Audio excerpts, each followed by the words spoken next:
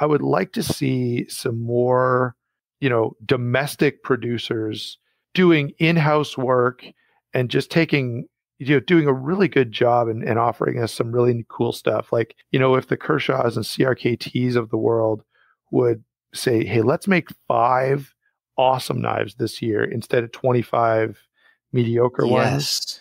I would love to see that. Welcome to the Knife Junkie Podcast, your weekly dose of knife news and information about knives and knife collecting. Here's your hosts, Jim Person and Bob the Knife Junkie DeMarco. Hello, Knife Junkies. Welcome to the Knife Junkie Podcast, episode number 32. I'm Jim Person. And I'm Bob DeMarco from TheKnifeJunkie.com. Welcome to the show. Welcome to another episode weekly of the Knife Junkie Podcast. We talk knives each and every week right here. We're on your favorite podcast player, your podcast app, or just right on the website, TheKnifeJunkie.com, where you can listen. And from time to time, we have YouTube knife reviewers on. And Bob, that's what we've got here on this show. Yeah, we spoke with Kevin Cleary, one of my favorite YouTubers. He and I have similar tastes in knives, and we look for similar things in knives, so I always gravitated towards him. He's also just a super nice guy, and that also comes through in his videos. So, he was an interesting guy to talk to. Yeah, very soft-spoken, very thoughtful, very intelligent sounding about the knives. So I'll be honest, I haven't seen any of his videos, but the way he came across on the interview, just really thoughtful about it. And extremely opinionated, which is one of the things I like about it. Oh. I mentioned to him, he reminds me of one of my favorite all-time curmudgeons, Andy Rooney, just a little bit from the old 60 Minutes shows. He really digs into the things that are substandard in knives that shouldn't be anymore. So we get into that a little bit too. Okay. Sounds good. That interview is coming up, but I do want to remind you that if you are going to be shopping and buying a knife online, especially, and you want to save some money, get some cash back, then you'll want to start using Ebates. And because you're a loyal Knife Junkie listener, if you're not already a member, you'll get $10 for joining if you go to TheKnifeJunkie.com/cashback. It's easy. I even use the Chrome extension for Ebates. So whenever I go to eBay or an online merchant, Ebates will automatically pop up and ask if I want to use their link and save money. And I'm like, well, duh, yeah.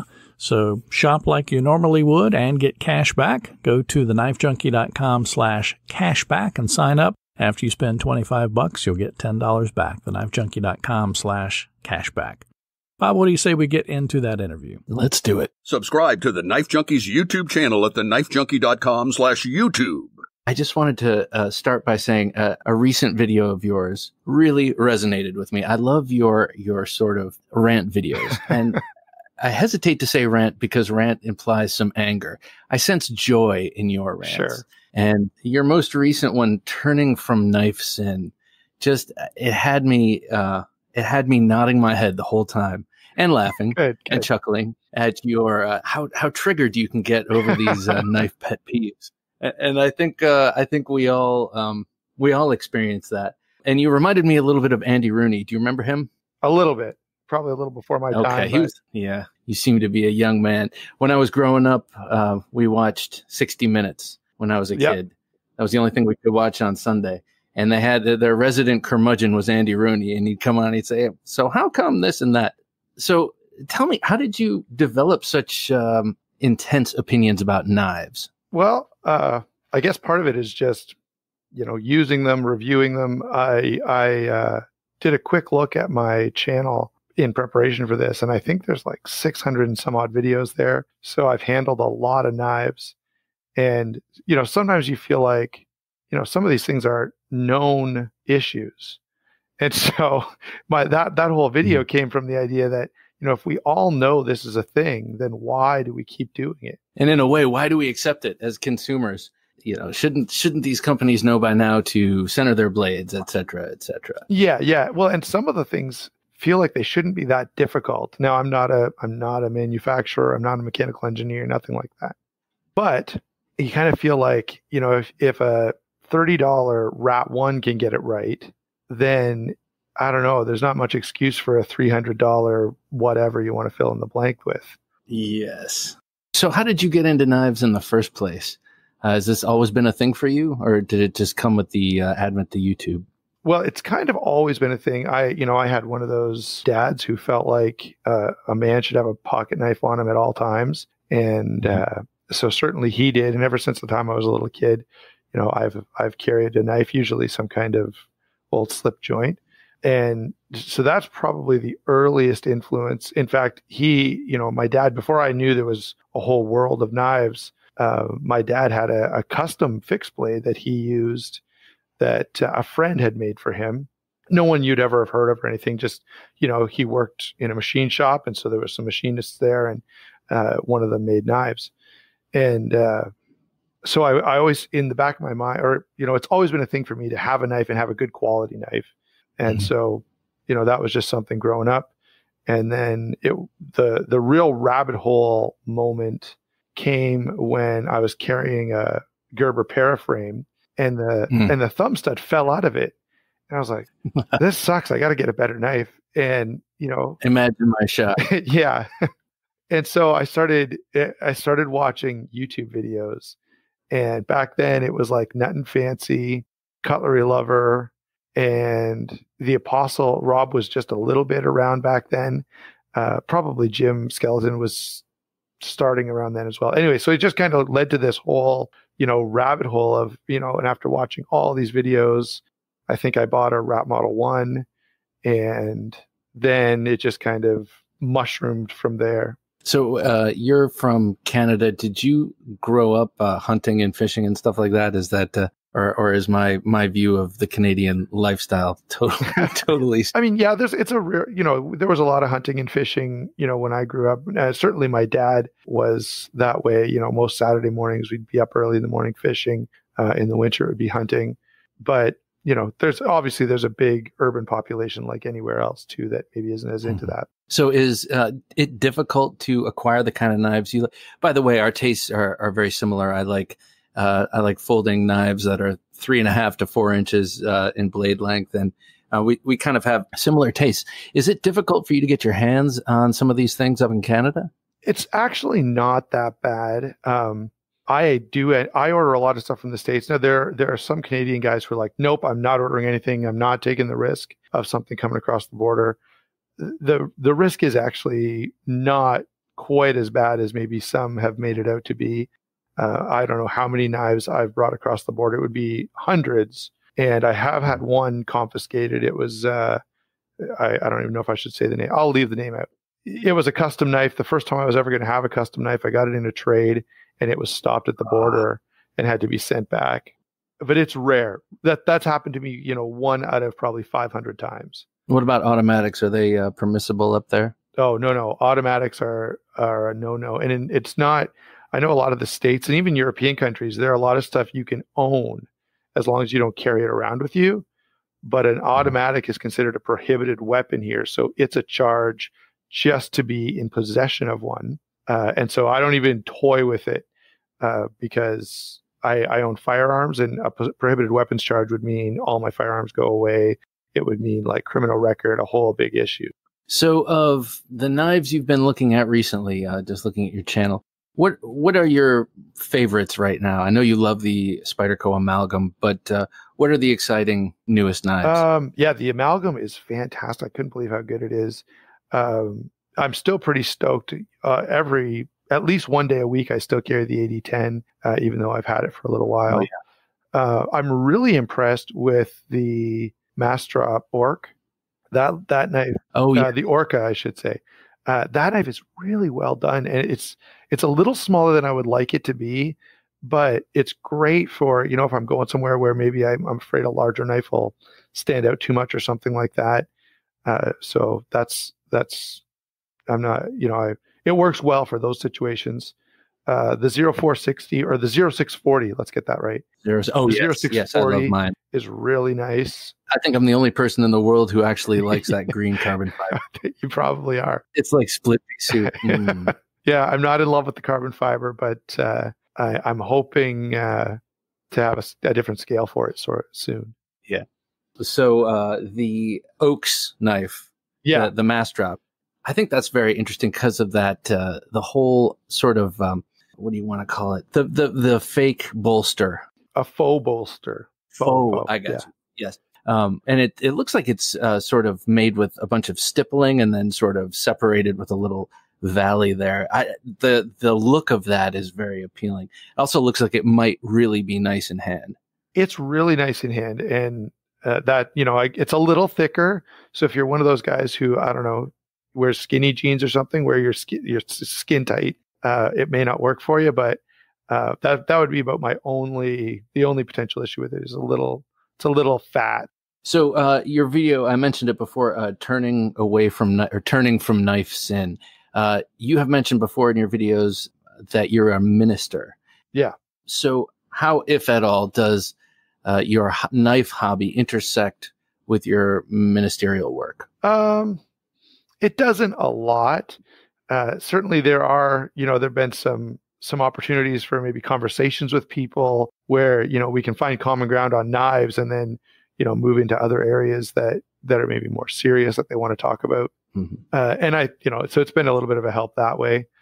Probably the opposite, you know, because I'm a minister and because I have to speak publicly on a regular basis, that probably helped me and helps me a little bit with presenting on YouTube. So. Right. So what are you carrying today? What's in your pocket today? So in my pocket today, I've got the Paisan. All right. So you brought it up. Tell me about it. You like it? I mean, it's the second, I think if I'm correct, it's the second integral from Spyderco, and it is also the second Peter Azzenti model. Yeah, it is. In your estimation, I guess I could watch the video, but I know that's just a first impressions that's out. How are you feeling about it so far? I love the design and I love the finishes. There's a lot that I really like. It's incredible for, you know, it weighs like 4.2 ounces for a knife with, you know, a full 3.5 inches of blade. It carries like a dream, but there are a couple of misses. The blade is the biggest one. I don't know why they ground it so thick. But, you know, I've had outdoor survival knives that had a thinner grind behind the edge than the Paisan does. And it seems so out of character for Spyderco to do that I just can't wrap my head around it. Yeah, especially when you look at it, it almost has a straight razory feel or it just looks like it's a thin, super thin, sharp kind of razory knife. I'm surprised to hear that it's thick behind the edge. Yeah, it's really, and I don't know what to do about it actually. Whether I should just sell it and move on with life, or whether, you know, I should find someone to put a hollow grind on it. Man, you're going to be in deep. You do that, that's going to be a lot more money into a knife that's already expensive. That's the one thing.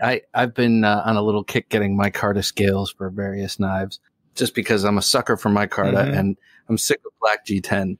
But once you pay that micarta bill, your monthly micarta bill, you're like, wow, I'm spending a lot more money on these knives than maybe I should just be buying different knives. Yeah, and I definitely, you know, my rule of thumb would be if someone said to me, you know, I don't like this knife, but I think it could be great if right, whatever thing they want to change. Normally, I'm going to be like, don't do it, right? You're never going to get that money back out of it, and if it doesn't work out the way you want it to, now what are you going to do? Right, you're not going to get your money back, and you're going to have a knife that you hate, like doubly. Yeah. It would be a reminder, a shameful reminder. So you were talking about thickness behind the edge. Explain what that means.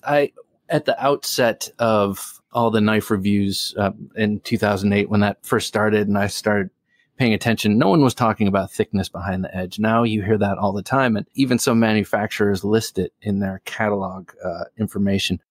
Tell us what the importance of thickness or thinness behind the edge is and why it's desirable to have one or the other. Yep. So, you know, I guess it can be desirable to have one or the other. You're right about that. Generally speaking, in an EDC knife, I like to see something a little thinner. And that's because when you first go to, you know, push that blade into some kind of material, think of trying to push a butter knife through, you know, your stick of butter versus going out to the garage and getting an axe. Right now, you've got this huge hunk of metal and you're trying to push it through. And if that butter is cold because you keep it in the fridge, you can imagine which one's going to work better, right? The butter knife, because it's so slim, it's just going to slide through.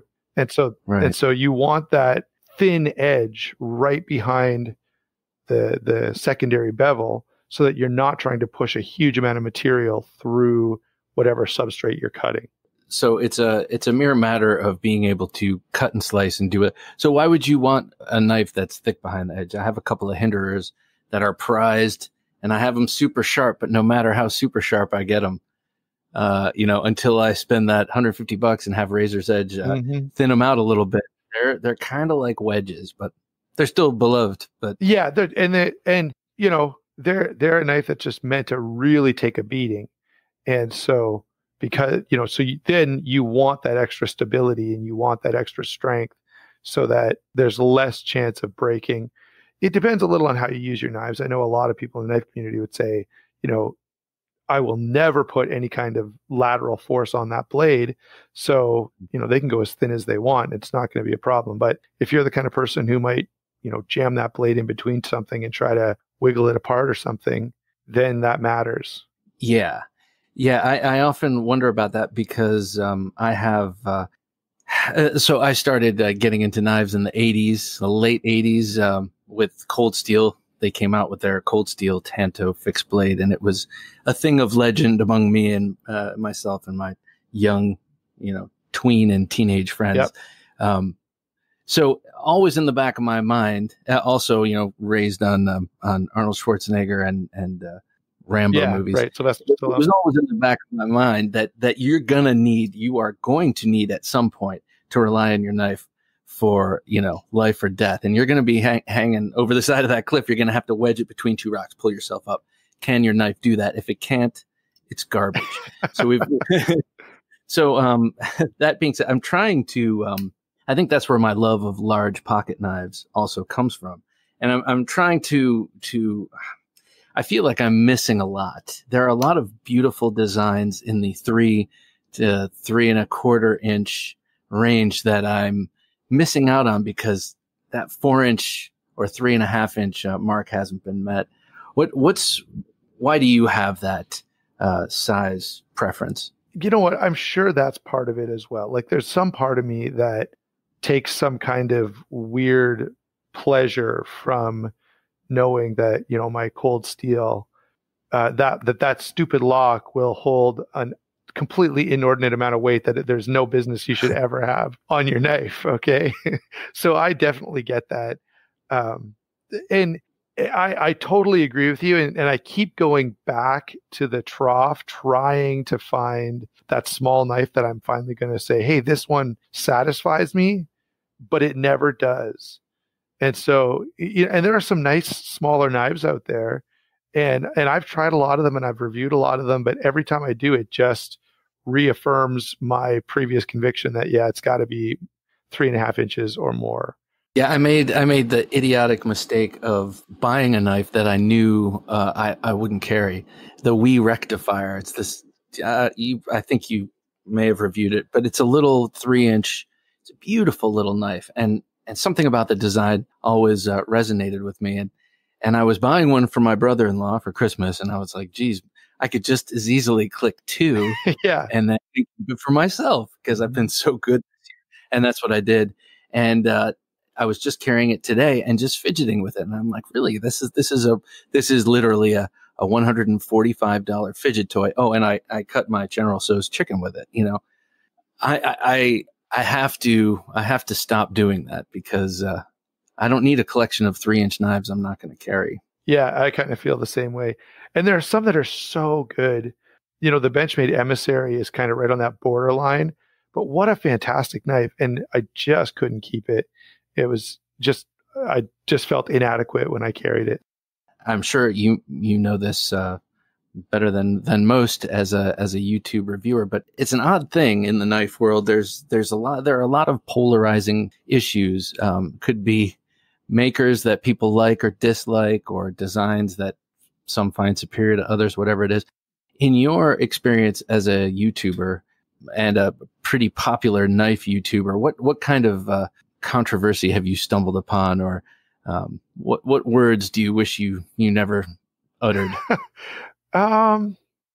you know what? I have been pretty insulated, I feel like.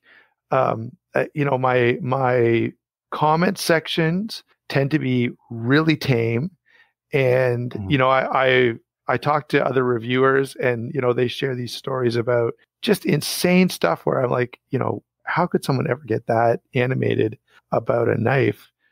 Or even, and sometimes they'll even get like racist comments and I'm like, in a knife video, I don't get it. So I'm really, really fortunate that I have not had a whole lot of drama. There have been a couple times where, I said something and someone got mad at me. And I have, if I'm wrong, I'm happy to, make a follow-up video and say, hey guys, I blew it. I thought this worked this way, but it really was that way. Or, I thought they had, made this choice, but it turns out if you take the whole knife apart, you can find, a good example is I thought that a knife had steel screwed into aluminum, and I didn't really like that idea. And I made the comment, and the manufacturer emailed me and said, if you take the knife apart, you'll find there are steel inserts in there. And sure enough, there were. So I kind of had to eat my words. But yeah, I'm happy to do that. Was that a company that freely allows you to disassemble their knives, or? Yeah. Now I don't know what their policy is. Man, I just think it's so weird. Microtech, I only have one, and I would like to get the LUDT. I think that's such a beautiful knife, and a couple of their out the fronts too. But the one I have is the Elite, the SOCOM yeah. Elite. Thank you. And I got to say, the hardware on it does look cool, but man, it sticks in my craw that they're just like, nope, not you. You're not smart enough to take apart this knife. It does bum me out a little bit. Yeah, that's really frustrating. Now, I always think about, I wonder if I worked at Spyderco, if I would feel the same way, because I wonder how many knives they get back where they're like, what an idiot. If this guy would not have taken his knife apart, it would be fine. So I'm sure there is that as a legitimate problem for a manufacturer. Once you say, go ahead and take it apart, then they probably say, look, we're asking for trouble, increased cost, the whole thing. And in Microtech's defense, I know from the outset, they were primarily automatic knives. And I would imagine most people taking automatic knives apart, especially out the front, are a disaster on the reassembly. Yeah, for sure. So I could see them wanting to nip that in the bud and just kind of lock it down with something you can't unscrew. But speaking of that, Wee Knives, they had that for a while. With the star. Yes, with the star, which actually kind of looks pretty corny too, I gotta say. Yeah, it does. But they've that's a matter of personal taste. But they've sort of drifted away from that. What do you think of Wee Knives and Best Tech and Riot and these outstanding Chinese manufacturers that are allowing the designs of these outstanding designers who we could never afford, bringing that to market? Yeah. You know what? I think that's fantastic. Sometimes they come up with some really nice in-house designs, but I think that's where those companies especially struggle. They end up making, 25 designs in a year and kind of throw them all out there and hope something sticks. When they collaborate with a really good, well-established designer that can do good work, it's almost always a win, right? I know of very few cases where that kind of situation hasn't worked out really well, except for Boker, who tends to struggle with quality control. But for like We and Best Tech and even some of the new guys coming out, there's one that stands out to me. They came out in the first year with probably 30 designs, and I just can't think of their name. It gives you option paralysis. It's like, just give me 3 really cool things to choose from and I'll buy one. But when I see 20, it's like, did you put your heart into any of these? Or which one do you think is the best? Yeah, exactly. You can tell what a company thinks is a flagship and what a company is doing to sell knives. Yeah. This knife collecting hobby, I'm not sure if you would consider it a hobby, but how do you see it evolving in your personal life as you age? Well, and I'm sure I'm not the only one who does this. I go back and forth a little bit. You know, there are days when I think to myself, you know, I should sell everything and own like 5 really nice high end, you know, like I should own a Conigarius, a 3.5 inch Chamois, a Hinderer, a couple Sabenzas, and call it a day. Yes. You know, and then the next day though, I'm like, I don't know if I'd want to use and carry those knives as much. And, you know, then something like the Spyderco Amalgam comes along and I'm like, this is such an amazing knife and it's not $500. And so, you know, I go back and forth on that. And I'm sure many people do. Yeah. It's like saying, I'm only going to cook with basil, oregano, salt, pepper, and Parmesan. Yeah. Okay. Well, I guess that's, you know, for the rest of my life, you know, eventually you're going to want to change it up. Yeah, that's right. And that variety being the spice of life thing, you know, and for a while I was, so I'm pretty bad at selling off knives. I'm very good at acquiring new ones and then making plans. Okay. So now that I have this, it rounds out this side of my collection. Now I can do that big sale. And, I have a harder time getting around to that. But, one of my justifications was, well, when the bottom falls out, I'll be able to sell these. Or, you know, when the apocalypse comes, this will be great trading material. All these knives, you know, I bet I could get a ham sandwich for this wee knife here. But those are all just justifications, you know, for this weird propensity. Yeah, you know, and you know, I often think to myself, I wonder what my collection would look like if I didn't have a YouTube channel. Oh, well, how does that work? Are all of the knives you, are all the knives you review yours? Do you buy them and then sell them, or how does that work? About 80% at least are knives that I have bought and then have to resell to recoup those funds to buy something else. So, you know, part of it you just don't. So that keeps some movement, right? Because even a knife that I kind of like and would like to keep, you know, I sort of have to go, do I really want to keep it and not have whatever the new thing is that would have that all the viewers want to see? So I really do kind of struggle with that. Every once in a while, I'm fortunate enough to have a company who will reach out and say, you know, hey, we've got this coming out. Would you like one? In Canada, that's a little tougher. I do get a fair number of offers, and then the person goes, oh, wait, you want us to ship it to Canada? I don't think we can do it. Can you meet me at the New York border? Yeah, exactly. So I get some of that.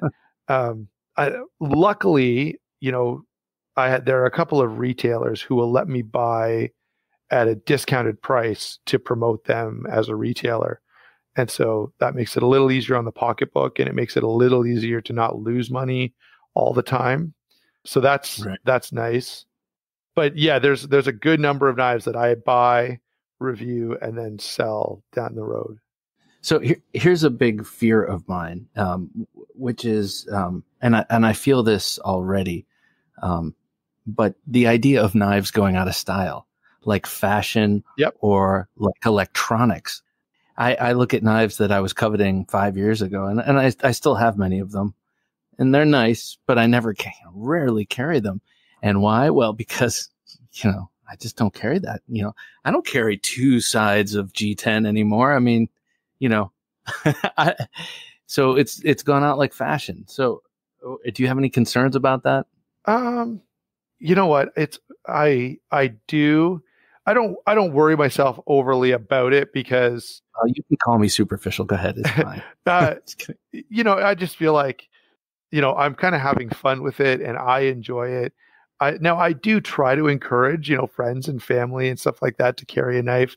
I'm a volunteer firefighter. And so those guys get a lot of the stuff that comes in for free. I also give it away for free, sometimes through the channel, but often through personal contacts. You know, sometimes I feel like someone who watches all my videos, it's nice to reward them, but someone who doesn't, right, they don't have any good knives, where the person who's watching all my videos probably already has 15 good knives and they probably don't need another one. So I would like for the hobby to keep growing. Certainly, I know sometimes as reviewers, we'll talk about the fact that, I wonder if there's like a cap somewhere where, there's, I don't know, 2 million people that are into knives and that's it. And that's, once we split up those 2 million subscribers, we're all done. Yeah, peak knife. Yeah, that's right. So, I think about it from time to time. For me, luckily, I don't make a living off it. I'm sure, Sal Glesser has to stay up at night worrying about it because, it's a knife and really you only need one.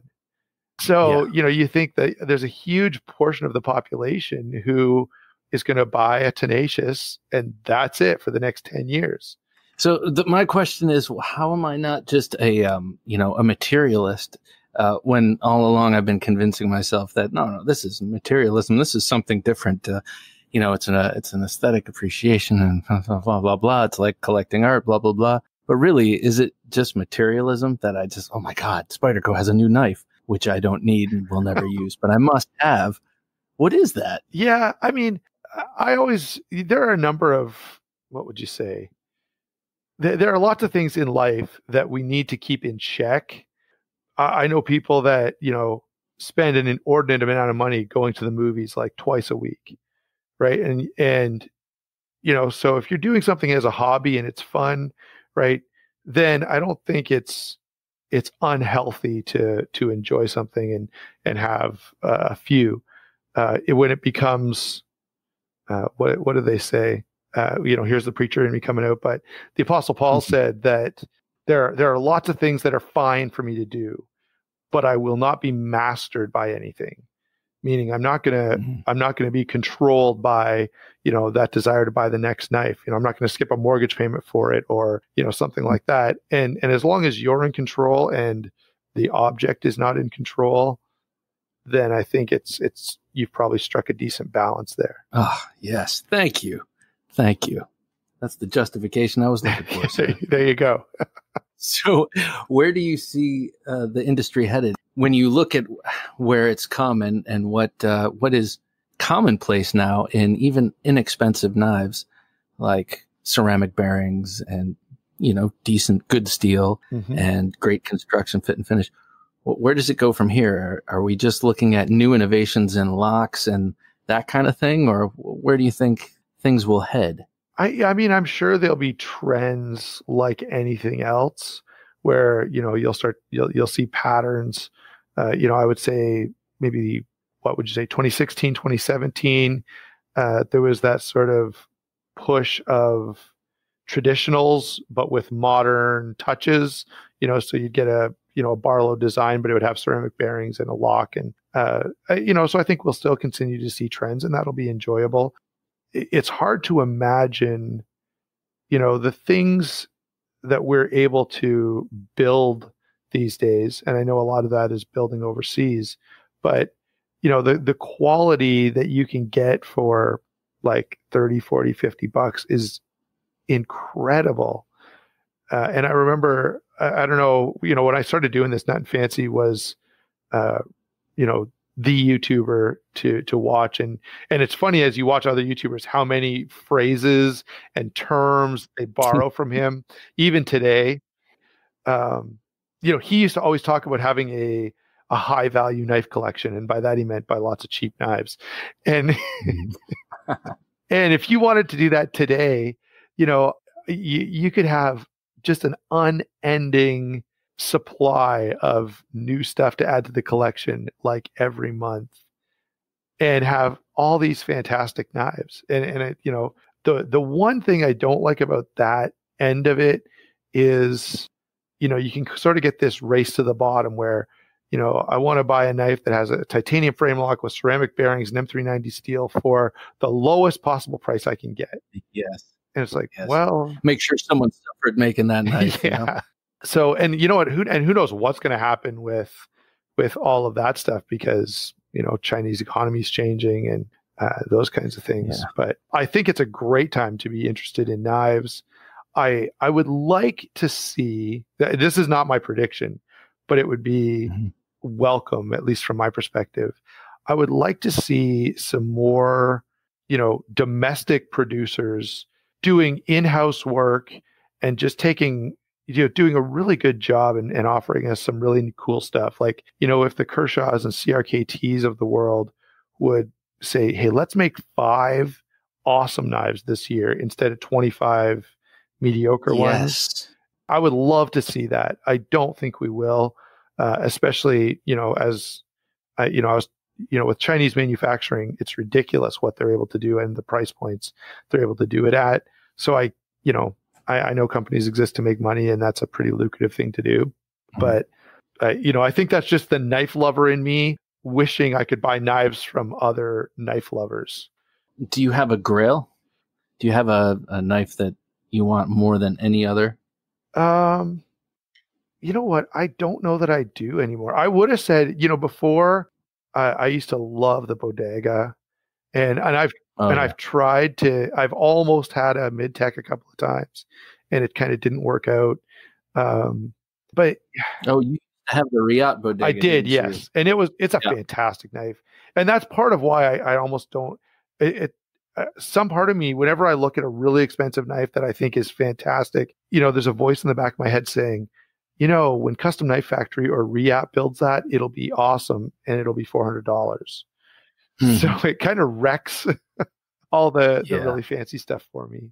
Yeah, I Riot knives are my favorite of those manufacturers right now, and I almost missed my opportunity, or maybe by the time I actually want to pull the trigger, I will have missed my opportunity for the Kirby Lambert Crossroads. Do you have that? Great knife. I did have it. I ended up trading it for something else, but it's a fantastic knife. It really is. I have 2 Riots, and they're both amazing. And the design of that, I'm just imagining, the action of these others and the fit and finish of these others that I have and have experienced in that design, because that design to me is just stunning. It is. I don't know, something about it hits all the right notes for me. Yeah, I would say it was the best Riot of. I don't know. I'm biased, okay, for sure, but since the Torrent, I feel like that was the best Riot knife. The best thing that they've done. The Torrent, and you have another Riot recently that you've been highlighting. Now it escapes the me. Jack. Yes, the Jack, and that's a really nice knife as well. Now it's big and heavy. Almost, and this feels wrong to say, but it's almost too big and too heavy. It's like you're not going to be wearing that in slacks or that's like a straight up jeans knife. Yeah, for sure. We're going to wrap up here in a minute, but I want to do a little speed round with you. Sure. I do this sometimes with people. I'm just going to ask you a one or the other question, and you just give me your answer. Sure. Okay. Fixed or folder? Fixed. Flipper or thumb stud? Flipper. Washer or bearings? Washer. Tip up or tip down? Oh, tip up. Tanto or Bowie? Bowie. Hollow ground or flat ground? Hollow ground. Full size or small? Full size. Gentleman's knife or tactical knife? Tactical knife. Automatic or bally song? Auto. Gavco or Tough Knives? Tough Knives. ZT or Wii? Tougher choice there. Probably ZT. Benchmade or Spyderco? Ooh. Spyderco. All right, only 5 more. Okay. Pulling into the station, Kevin. Milled titanium or spring clip, that is. If it's a good milled titanium, then yes. Carbon fiber or micarta? Micarta. Finger choil or no choil? Choil. Form or function? Function. And finally, what would your desert island knife be? And that doesn't necessarily mean you have to survive on a desert island with it, but it means you have one knife for the rest of your life. The Torrent. Ooh, that came so quickly. That came quicker than many of your other answers. I guess the Riot Torrent is a knife to look at, people. Yeah, that's, what, I've thought about that a long time, and I don't know, it just checks every single box for me. So so is that knife thin behind the edge, the Torrent? It is just right. it's thin enough to cut well, but it's thick enough that you have total confidence in it. Well, there you hear it, ladies and gentlemen. The React Torrent is the desert island knife of Kevin Cleary. Kevin, thank you so much for coming on the Knife Junkie podcast. I had a great time talking to you. I've been watching and listening. You are part of my after work ritual. You know, as I'm getting dinner ready, I put on your videos, and you're a part of my life. So thanks for everything you do, Kevin. Awesome, man. Thanks for watching. Thanks for having me on. It was a lot of fun. It's always fun to talk about knives, hence the YouTube channel. But it was great to be on here. Have a question, or maybe you just have a comment? Give us a call at 724-466-4487. We'll answer your question on an upcoming episode of the Knife Junkie podcast. That number again, 724-466-4487. We're back on the Knife Junkie podcast. If you have any thoughts about this interview or some of Kevin Cleary's knife videos or any other thoughts, we'd love to hear from you. Call the listener line, the Knife Junkie 24/7 listener line, 724-466-4487. That number again, 724-466-4487. Please leave us a message, leave us a thought, leave us a comment. We'd love to play it back on an upcoming episode of the Knife Junkie podcast. Bob, key takeaway, thoughts from the interview? Kind of turn it over to you for a sec. Well, just again, talking to someone I've admired for a few years online, and watching their videos and growing to trust their opinions. And then speaking with him, it just really occurred to me how diverse the knife world, the knife community, if you will, is. He's a minister. He is a guy who grew up in Canada, maybe doing some hunting and fishing, but he's a minister. And we've spoken with Marines, we've spoken with martial artists.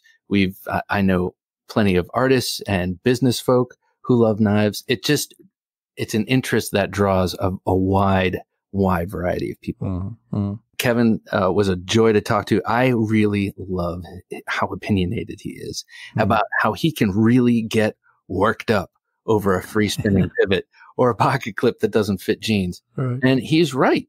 And I love it. There's a voice for my indignation. His name is Kevin Cleary. Well, it's not often that you hear people say, I love him because he's so opinionated. Usually it's the opinionated people you're like, oh, God, I can't stand to be around that guy. Exactly. But that's we need people like Kevin and like some of the other people we've had on the show out there who can get their hands on a majority of these knives, so we don't have to go out and buy every single knife and try them out for ourselves. So not that you won't try. Yes, exactly. Not that I'm totally against the idea. But. Right. Well, speaking about having people out there, Doug Ritter, who's been a 2-time guest on the Knife Junkie podcast, he's one of those guys that are out there fighting for our rights to carry knives. Last time he was on the show, which was episode number 29. You can go to TheKnifeJunkie.com/29, TheKnifeJunkie.com/29. He talked about legislative updates, but also the Ultimate Steel giveaway. And Bob, we are just past the early bird deadline, but still chance for Knife Junkie listeners to get in on that Ultimate Steel giveaway. It is outrageous. I was on the page just today, and it's like a bottomless, endless scroll of knives you can win.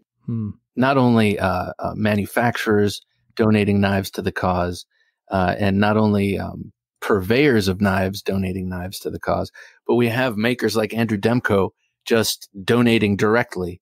So these are knives that you stand a chance to win if you go to the Ultimate Steel 2019 and donate money to help knife rights fight for our knife rights. Right. You do that. And I was really actually shocked by the amount, like the pure volume of prizes they have. It almost seems like it should be one per person. Right.